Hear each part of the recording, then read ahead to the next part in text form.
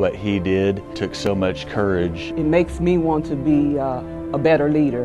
During that speech is actually one of my favorite quotes. He has a dream that his children will be judged by the content of their character and not by the color of skin. To me, it's important because I think it's a reminder that not too long ago, a lot of things were based on race. Reflect back on one of the great sacrifices that Dr. Martin Luther King made for our country to make it better for all of us. It's admirable, and we should all take a minute or a day to think about all the accomplishments that he made, and he ultimately gave his life for his cause.